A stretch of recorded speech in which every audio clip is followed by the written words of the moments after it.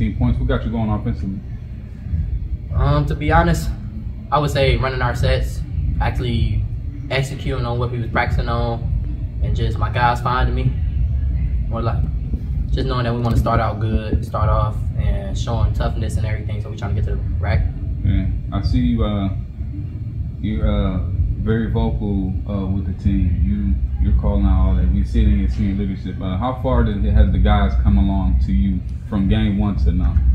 The chemistry is just there, just us knowing who our leaders is, our captains, and just being able to be understanding to each other, being able to talk to each other because we friends off the court, more than just teammates, more than just everything. We brothers, so having a big brother, everybody got to be vocal, you feel me? I take it upon myself to try to lead by example, so I know if I started, I know everybody gonna follow.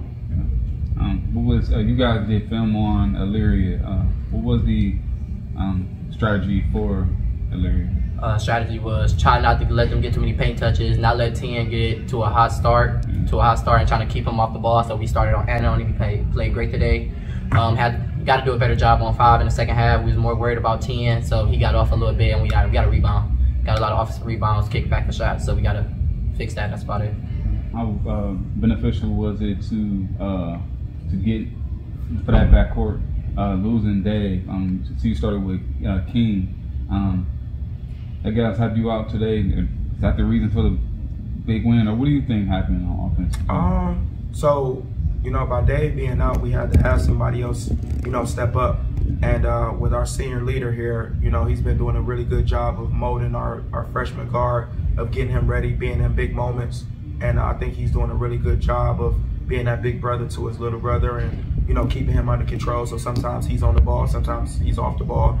But they're playing really well together, and that was a big part of his development of Ken being there for him. You guys got any games from now? When do you guys next? We got Ignatius tomorrow at Ignatius. We got Lutheran West next week here at Sonny's event. We got Brush, and then we got Garfield. So we don't run from no smoke. We run to it. Yeah, definitely. And how can you take the momentum from today to carry it on into this next couple? We just got to keep getting better. I thought we played well today, but tomorrow we got to play better than we did today to go into a really good St. Ignatius tomorrow. So again, we're looking to just get better every single game. So again, this is short-term memory. I'm happy we won, but we got to prepare and get ready for them tomorrow.